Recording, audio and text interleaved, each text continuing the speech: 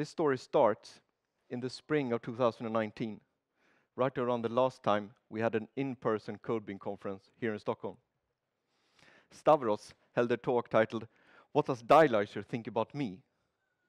At this point, our codebase had around 12,000 Dialyzer errors in it. And I tried to imagine, what would Dialyzer think about that?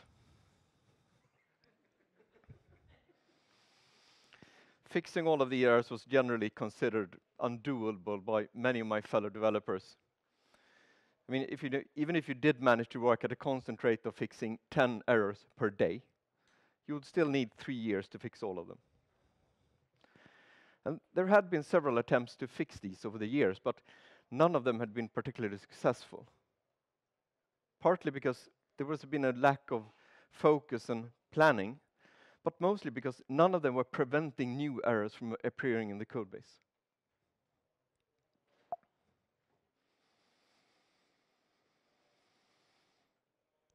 The codebase we're talking about is Klarna's Cred application, a high availability financial application which lies at the core of Klarna's business in many countries. Bugs in this system can have disastrous consequences. And I was asking myself the question, are we doing everything we can to reduce the risk of bugs in the system? And with 12,000 Dialyzer errors and no plan to fix them, the answer to that question could only be no. Cred is a large and very active codebase with something like 45 developers merging something around 100 branches a month. And we have 0 downtime upgrades several times a week. The application is running 24/7, and we're only seeing a few incidents and outages. So in general, we're looking at something which is large and complex, but still stable and reliable. So why we're talking about Dialyzer then? Dialyzer is a great tool to find errors in your Erlang or Elixir code bases. But if the code is stable and reliable, and we don't have many incidents, is it still worth the massive effort needed to fix 12,000 errors? Of course it is. We're going to fix all the actual bugs in there. So we're guessing that most of these are actually false positives, but there will be a number of actual bugs which are hidden in there, and we're going to find and fix them. And we won't be able to do that unless we actually fix all of these 12,000 errors.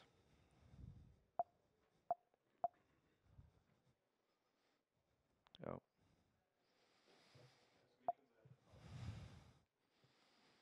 Now I have lost my focus.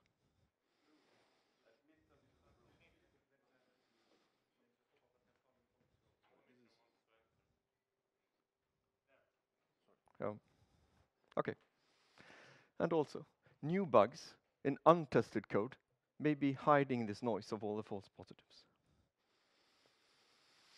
So the main message in my presentation here is threefold. It is indeed possible to find and fix all Dialyzer errors in any Erlang and Elixir codebase. It is also possible to make sure that no new errors appear. And this will improve your application. You will have less bugs, it will be easier to read and understand, and it will be safer to change. And I'll show you how to do this using 3 guiding principles. Automation.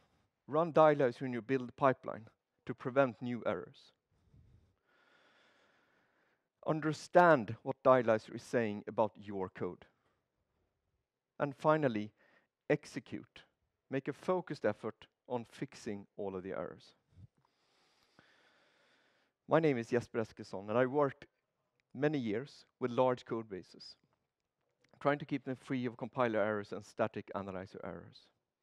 I spent lots of time improving and automating build systems in Erlang, C, C++, Java, and other languages. I currently work at Klarna, maintaining the CRED application. This talk will describe our journey towards a Dialyzer clean code base and how you can achieve the same result using these 3 guiding principles of automate, understand, and execute. So let's start with the first principle, automation. I started at Klarna 4 years ago, and while I was getting acquainted with the CRED code base, I started to talk to people at Klarna about Dialyzer. And the first thing that became painfully obvious was that we had no control over the errors that were lurking in the code base, primarily because we didn't really have a way to run Dialyzer on the entire code. We had a build pipeline, of course, but it wasn't running Dialyzer. Many of our developers had given up on Dialyzer. It was slow to run, required lots of RAM, and one developer who had been in Klarna for a long time told me that it used to melt your laptop, and that was probably true at the time, but not really anymore. Some parts of the code was in pretty good shape, but large parts of the code had never been exposed to Dialyzer at all. And having worked on many years trying to keep code bases free of errors and warnings, I wanted us to do better than this. So I started doing some under-the-radar work to try to at least be able to run Dialyzer in the build pipeline and get a grip on how many errors we had. The first runs were depressing. It took 15 minutes to run and produced 12,000 errors.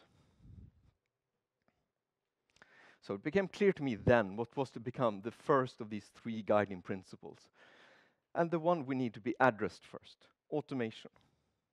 The primary reason for this is that you need to prevent new Dialyzer errors before you do anything else. I've referred to this as slaying the type Hydra, since Dialyzer errors, much like the mythological creature, tends to sprout new heads as you cut off existing ones.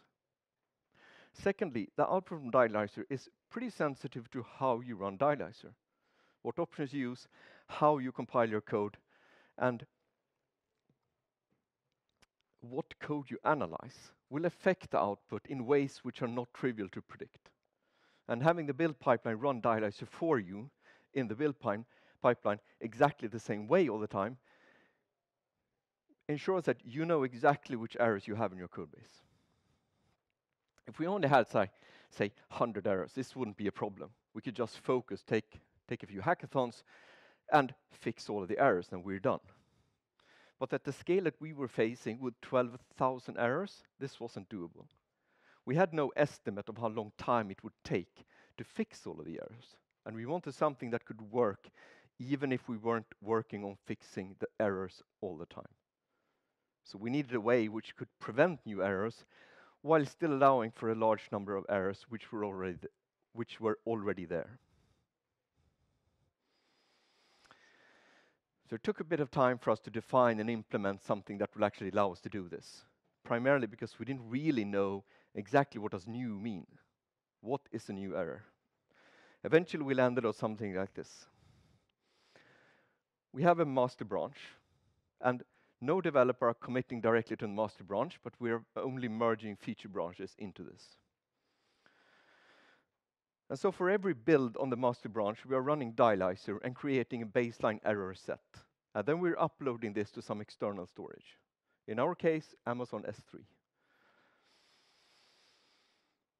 And then we keep constructing these baseline error sets for every build on the master branch. And then along comes a developer who wants to do a change. We create a feature branch, and then we push it. And the build server kicks in and starts building this. And then we use git merge base to find the start of the feature branch. We fetch the corresponding baseline, and now we can compare. We can compare the errors in the baseline with the errors in the feature branch. And the ones which are in the feature branch but not in your baseline, those are your new errors in your feature branch. And now we can start failing builds. And this will effectively prevent any errors from being merged into the master branch. And this needed to be put in place before we really could start doing any real work. So this entire mechanism relies on the possibility of comparing errors. And so we basically need to know When are two errors the same error, and when are they not the same error? The straightforward way of doing this is, of course, just to compare the error messages. But this is not without problems. We have a function here which has an invalid type specification. And Dialyzer will complain about this, saying, we have an error on line 5. And along comes a developer who tries to add a new function, boss. And there's nothing wrong with this function. But the error message has moved to line 9. So, with our scheme of preventing new errors, this will count as a new error. So this developer would have to fix this error before he does anything else. And forcing developers to fix all errors in source files that they even touched was considered too harsh and unproductive.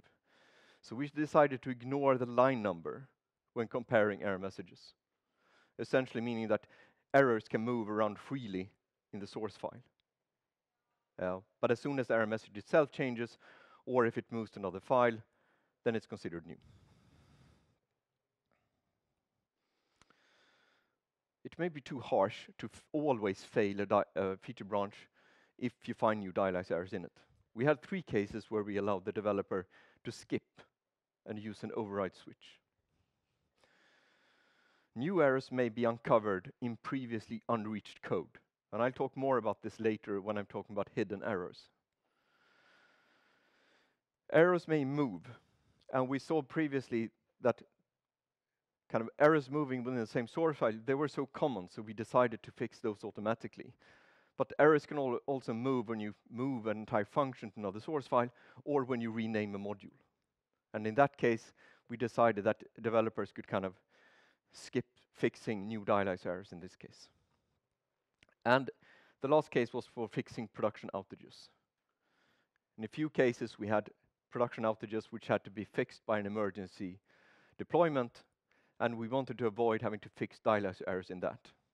And this was, of course, done with extreme caution to make sure that these dialyzer errors were actually not real bugs. So to recap, preventing new errors may sound like a trivial concept, but it's actually really important. Without it, you'll be fighting this type Hydra, and new errors will appear faster than you're able to fix them. But if you know that no new errors will appear, you're almost halfway home. So now that we've stopped new errors from appearing, we can turn our attention to actually understanding the errors we have and how to fix them. Large parts of the CRED source code was essentially untouched by Dialyzer, including many type specification. Lots of them were correct when they were written, but over time code diverges and the type specification become incorrect. A very frequent case of this was when developers add new clauses to an existing function, but they forget to update the spec. We also know that bugs in production code tend to get noticed because things break. So we made the assumption that we have few actual bugs in production code because we know the application is stable and reliable and we don't get many outages. So we formed this hypothesis that most of these 12,000 error messages are either actual bugs, but on dead code paths, or false positives caused by bad specs. And this hypothesis turned to be quite accurate, and it helped us when diagnosing some of the more difficult errors. Not all dialyzer errors are created equal. Some are more devious than others, while some are better left for later. Some are more likely to be the cause of false positives, while some are only indicators of dead code. I'll help you prioritize these, so you know which errors to focus on first. But first, something about Dialyzer, a common misconception. It is often claimed that Dialyzer is never wrong. But it would be more correct to say that Dialyzer does not guess. Dialyzer is more a theorem prover, where it'll tell you if there's an inconsistency somewhere, like these two things cannot both be true. This often leads to cryptic and misleading error messages, when Dialyzer is unable to tell you exactly which one of these things are true and which are not. But it knows that it cannot both be true. Being a theorem improver, Dialyzer will rely on certain things you tell it, like type specifications. And it is notoriously bad at dealing with type specifications which are wrong. And bad type specifications are a frequent cause of confusion when running Dialyzer. As we've seen before, Dialyzer will complain about bad specification when it's able to by emitting an invalid type specification error. And I highly recommend on fixing these early, because they're prone to produce false positives and cause general confusion. Fixing bad specifications is not only necessary for Dialyzer to be able to produce correct results, it also makes your code easier to understand and read, as you can rely on the type specification to be correct. So let's go through some common problems you might encounter when you're trying to fix Dialyzer errors, in roughly the order which you should focus on them. We already talked about invalid type specifications. We have unknown types, cascading false positives, hidden errors, record constructions, opaque types, failing calls, dead code, and no return. Dialyzer will by default not report unknown types. I'm not sure of the reason for this, but I highly recommend using the unknown option when running Dialyzer. Otherwise, any unknown types will be silently replaced by the any type. This can be very confusing, as it silently ignores any type information that might have been there in the unknown type, which may be misspelled or just simply doesn't exist. This example is a function which tries to return a file name, and it has a type specification saying filelib:"name. But it returns a tuple of binaries, and surely this is not correct. But Dialyzer doesn't complain. Why?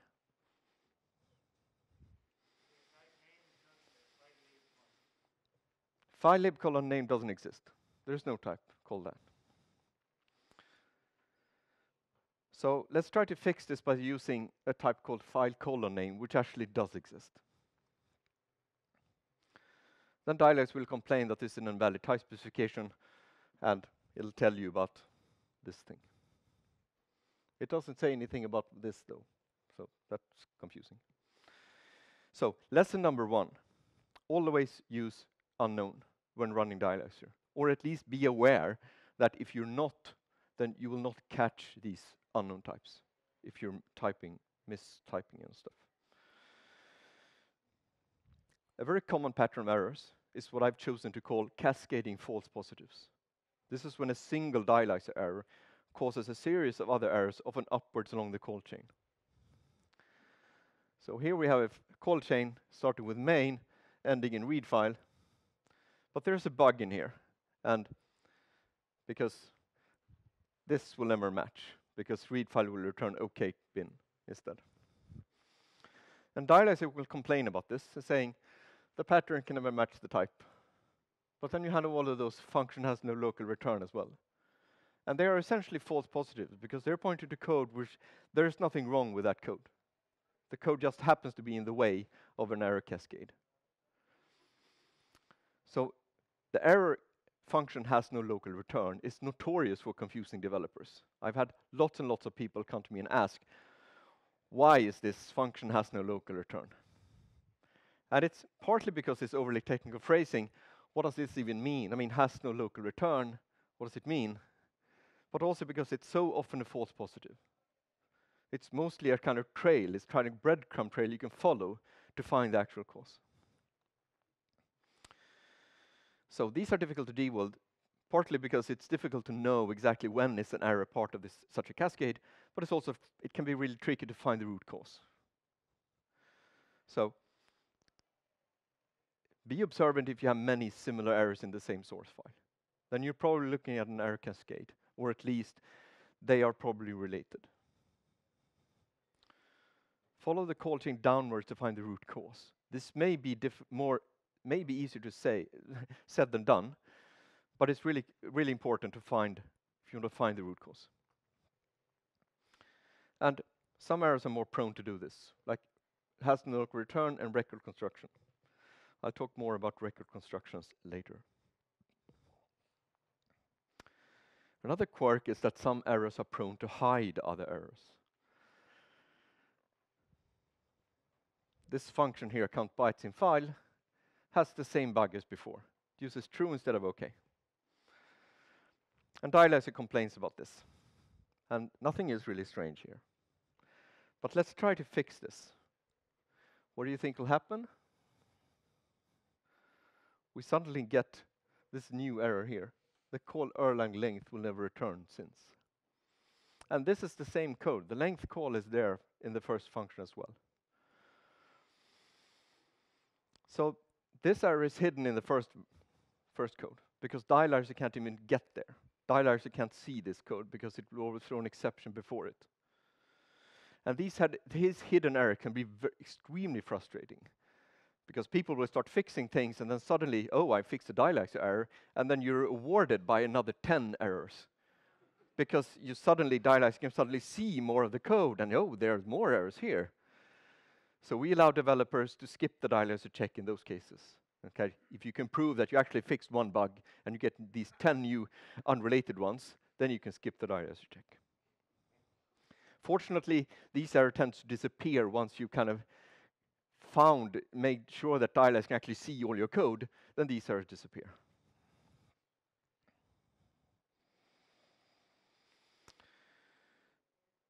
So record definitions may contain types.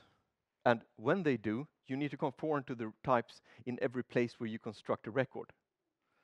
And if you're not specifying a field when you're constructing a record, the field will get the value undefined. So if you have a type, if you have a field with a type, and that type doesn't include the value undefined, that means that you always need to specify a value for that field, because otherwise the default value undefined would violate the type. We have a record state here with 3 fields. The first 2 do not include the value undefined, so you must always specify them. And the last one, you don't need to specify. And now you get this record construction error, because this num undefined here violates the type integer. So this is nothing really strange, but it's worth noting that not only does Dialyzer complain about the record construction, it also assumes that this will throw an exception. While in reality it really wouldn't. But we see the start of this cascading chain here where this has no local return. So everywhere where you construct such a record, Dialyzer will assume that the code will blow up. So you have 3 options when fixing record constructions. You can either kind of take the easy way of relaxing the type specifications and just add the type, kind of add undefined to the type. This is kind of safe because we don't need to actually change any code. If you're a little braver, you can actually start modifying the code so you actually try to follow the types. But that means that, of course, you need to trust the types then. Or you can move the types to a separate type declaration, which means that you can construct the record in any way you want, but the type checking won't happen until you actually pass the record to a function. Opaque types are types which are non-transparent, and you're not allowed to look into them from the outside. You can essentially just pass them around. And they are tricky because they're incompatible with things like Erlang developers take for granted, like pattern matching. You're not allowed to pattern match on an opaque value. So we have a function here. We have a module defining an opaque type connection. And we have a function new which returns 42, which is typed to be a connection or undefined. And then we have this client who tries to use this and tries to pattern match on this server new thing here with undefined. And Dialyzer says, no, you can't do that. This value is opaque. You're breaking the opacity by trying to check if it's undefined. So how do we fix this? Well, in this case, we can fix this by wrapping the opaque type in an OK tuple, like this. And now we can return this, and the user of the API doesn't need to pattern match on the opaque value itself, but they can pattern match on the OK tuple instead. And this is OK. So the rules for what you're allowed to do with opaque types are extremely difficult to follow, if you're not running Dialyzer. And opaqueness violations will inevitably sneak into your code if you're not careful. So you have two choices when fixing opaqueness violations. The first one is to kind of fix it, like rewrite the code so you're not violating opaqueness, but this may be a lot of work. Or you can cheat. This is what we did most of the time, and just replace the opaque thing with type, and just make the type non-transparent.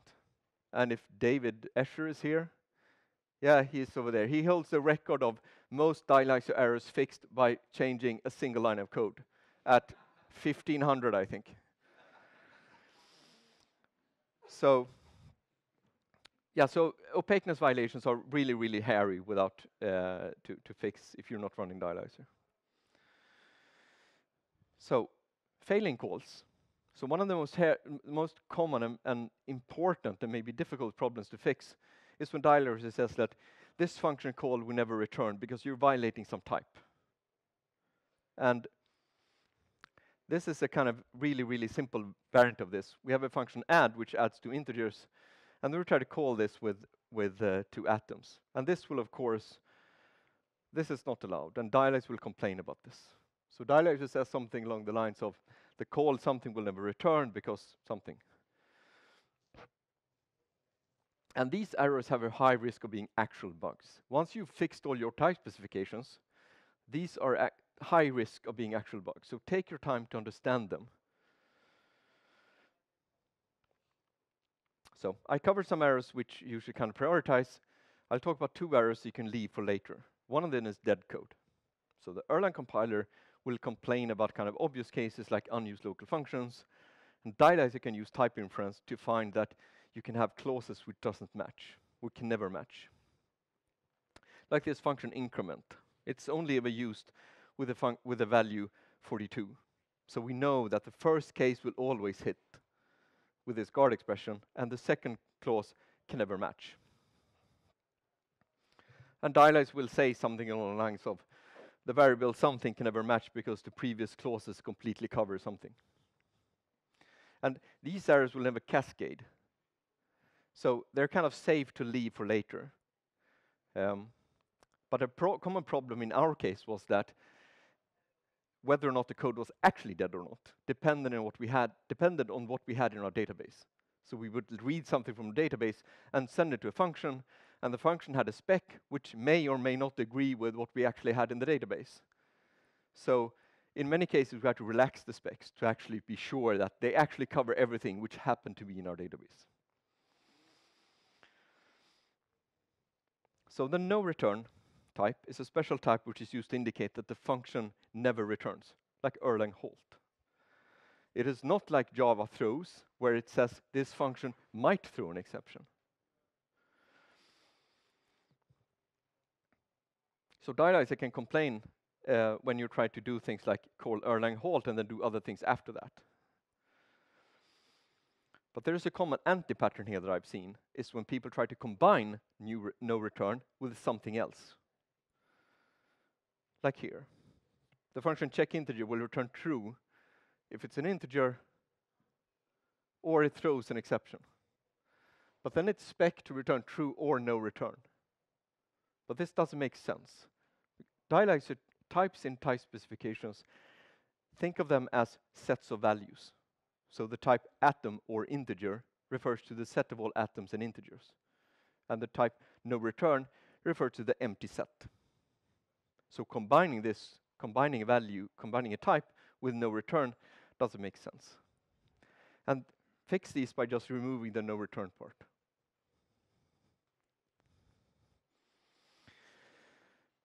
So I talked a bit about common problems that you may encounter. Let's cover some general advice before moving on to the last principle. Don't get discouraged about a large number of errors. This is maybe the most important thing. Pick one error, understand it, and fix it. And remember that your build server has your back and is preventing any new errors from making it into the code base. If you're confused about a type specification, try commenting it out and see what happens. Run without type specification using the no spec option. This will give you a much smaller set of errors because Dialyzer can tell you a lot less things about your code, but you know that the errors you get are not caused by bad specs. And as a final kind of, if you're still confused, try leaving it for later if you can. Because chances are that it may be a false positive. The error may be in a completely different place. So let's recap the understanding principle. Start by fixing invalid specs first. They're generally confusing. Then unknown types, record constructions, and no local return. They're kind of generally causing hidden errors and false positives. Failing calls are often real bugs, so take your time with them. And leave dead code and no return for later. So the final principle, execute. Dialyzer errors may be difficult to understand, but often the biggest obstacle lies in actually getting time to work on the problem. I'll try to describe a few things which may help you avoid getting stuck. Focus. So many of our efforts to fix dialyzer errors failed because there's a lack of focus and planning. Often it sounds like, we should really get around to fix these. We have lots of errors, like this is really important. But now we need to fix these important features first. Dialyzer errors is a form of technical debt. And fixing them won't make it up on your roadmap unless you as developers put them there. And you won't be able to kind of make time to work on dialyzer errors unless you can convince others that it's important. And you may have to talk to managers who have no clue about what dialyzer is. And like, how do you explain this in business terms? Like, developers are more productive in a well-maintained code base. Or less bugs means fewer production outages. New features become less risky. Visualize your progress. Use a wall monitor and plot your progress so you can see how far we come. How many dialyzer errors do we have today, right now? This can help your team to focus and to see that there's progress. It's not hopeless. And knowing how to fix dialyzer errors is a skill. And when you're fixing dialyzer errors, you will gain experience and knowledge. So spread this to your coworkers by helping them when they run into problems, because they will run into problems. They will run into bad specs and be generally confused.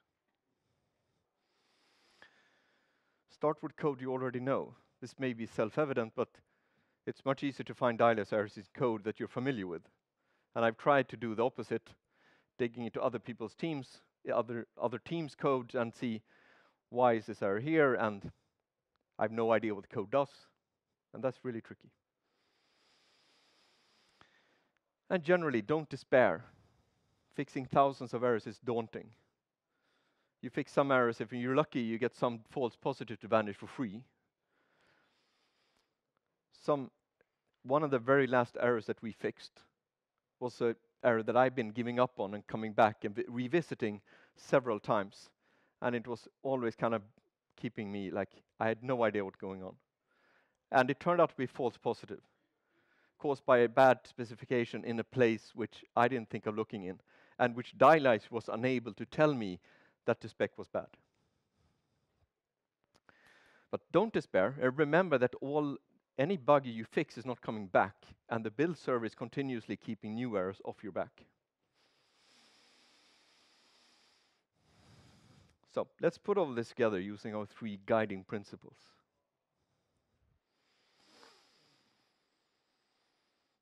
Automation. Run Dialyzer in your build pipeline and fail every build which contains new Dialyzer errors. This is the essence of slaying the type Hydra. And if you remember nothing else about this talk, this is it.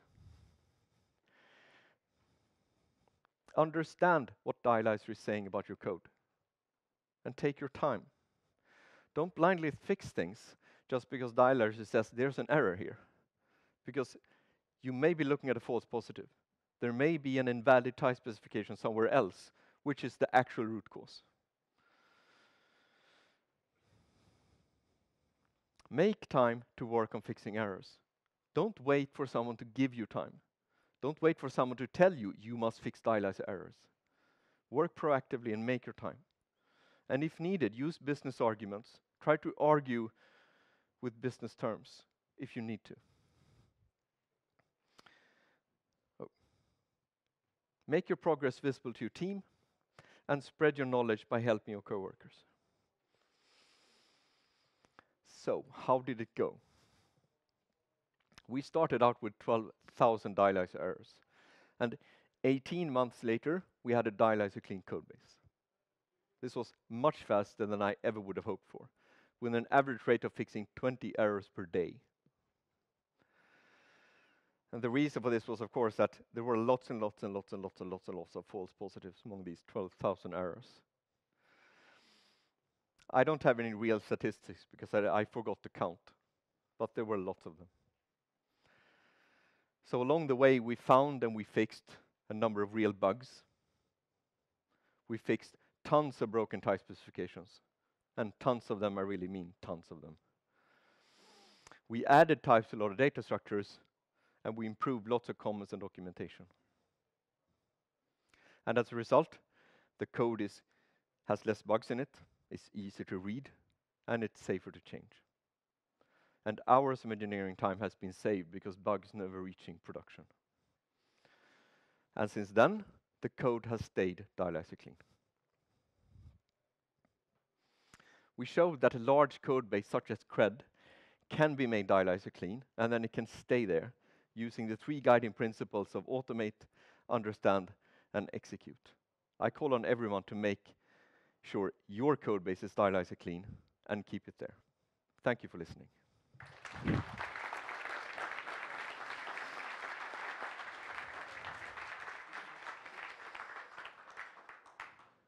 All right. We have time for questions. Do we have questions here? Already one down there. Oh, we have a lot of questions. All right, I'm going to go in the order that asked. Oh, I did the wrong way. Just stay there. Stay there. I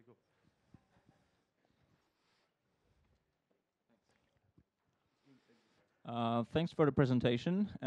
So 12,000 errors is a lot. I'm wondering, like you said that there was also a lot of false positives. I'm wondering, did you run into any false positives caused by bugs in Dialyzer itself, not in your code base? And if so, did you go as far as fixing them, or did you like? We didn't find any Dialyzer. We didn't find any bugs in Dialyzer itself. So okay, thank you. I mean, we might. I mean, not that I know of. We may have run into some weirdness with Dialyzer, and in some cases, it's.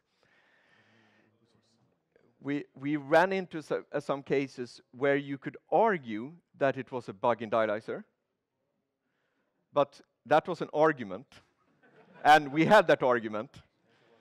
And I don't think Kostis is here, but I think he was involved in at least one of those.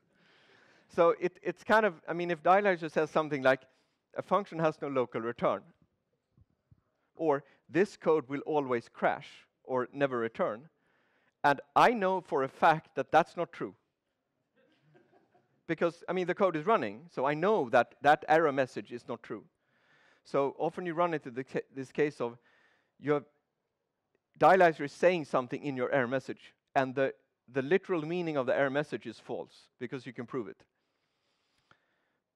But I don't really call that a bug in Dialyzer. Well, it's kind of usability thing, because Dialyzer it's one of these confusing error messages caused by Dialyzer being a theorem prover, so it doesn't really know if you have a bad spec here and some function which behaves in a way here. Dialyzer will say that, no, that's not possible, and it'll tell you, like, okay, this function is broken, while in reality it's the type specification somewhere else which is broken. So whether or not this is considered a Dialyzer error, I'll kind of open for argument.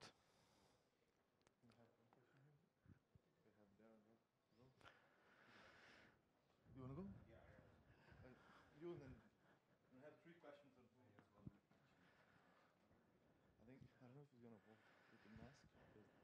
Does it work? Yep. Okay. So first, one comment. Your exact story is the same one that we happen to have in Nextroll. It's in a blog post that we wrote, and it's basically the same thing. You are not alone. It happened multiple times. And the question now is, what's next? Will you check with Xref, Hank, Elvis, or other things, or Dialyzer is enough for you? Sorry, I didn't catch that question. Could Yeah. Okay. So good. He asked all the question on Hoove as well. So the question is, what is next about that code? So will you use other tools like Xref or Hank? So when I was talking about unknown here, I was primarily concerned about unknown types.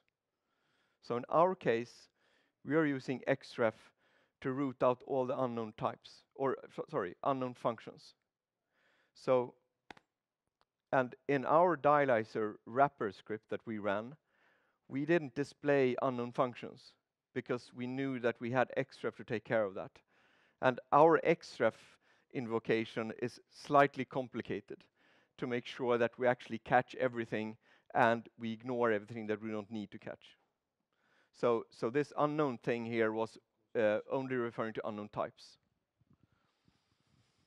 Yes, so I was wondering, given the false positives which you were mentioning, isn't there a temptation to eliminate type specs, not necessarily altogether, but moving into the direction of leaning on Dialyzer's own work, so to say, instead of writing one of its own type specs, because someone runs the risks of future false positives? Like, what's your view on the worry about the type specs going bad over time, or something to that effect? Or No, someone we simply writing them wrong? Yeah, so we didn't worry about that. Our problem was that the type specs were bad to begin with. Like the type spec had been written and large parts of the type specs were in bad shape. So, and we didn't really know. So as they improved kind of over time, we started relying on them more and more. And we didn't consider kind of moving away from type specs because they're kind of unreliable, difficult to deal with. If we would have had kind of running Dialyzer from the beginning, then the type specs would have kind of been forced to be kept in shape as you change the code. But so our problem was largely to kind of get from a point where you have lots of false positives caused by bad specs and try to fix these one by one so they actually get into good shape. So we are still using type specs extensively, yes. All right, we have no time for more questions. I'm sorry, We have but one other question over here. If it's really quick. Okay. And if you want more questions, that is the Hoover app. You can ask there later.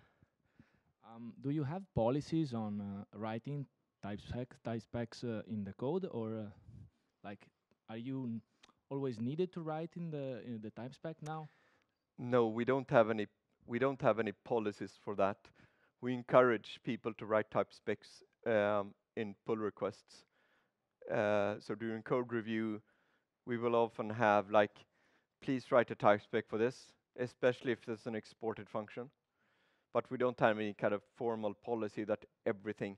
So, for example, we're not enforcing type specification on every function, but we encourage it during code review. All right, another round of applause. Thank you.